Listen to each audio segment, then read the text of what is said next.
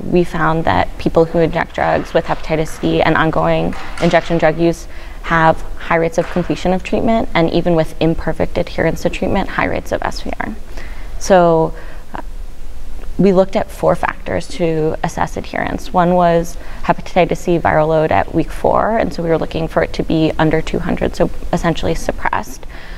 We did find that we used that as kind of a proxy for early adherence, and we found that if people had a suppressed viral load at week 4, that was significantly associated with achieving SVR. So basically, if they were taking it well enough early on to get a suppressed viral load, they were likely to continue to cure.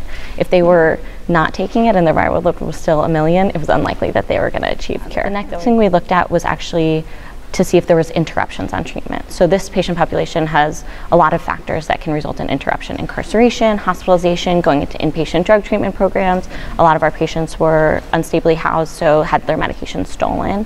And so we identified 13 patients who had interruptions on treatment, which we defined as, some cessation in treatment with subsequent resumption of treatment.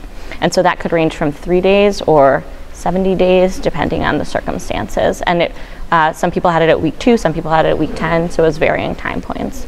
The next thing we looked at was how many bottles of the medication they completed. So we gave them 3, the goal was to complete 3 bottles of medication. Some patients completed less than 1 bottle, some patients completed 1 to 2, some completed 2 to 3, and some completed all 3. 87% of patients completed all 3 bottles. And then the last thing we looked at was the timing of end of treatment. And so that was a proxy for kind of day-to-day pill adherence. So ideally, if you're treating a patient for 12 weeks, they would finish at 12 weeks. But if they miss a pill here and there, they may finish later. And so we found that 21 patients actually finished exactly on time, which is pretty impressive in this patient population. 46% finished after the 12-week time period. So did any of those things matter? The week 4 viral load mattered. Having an interruption on treatment did not impact SVR.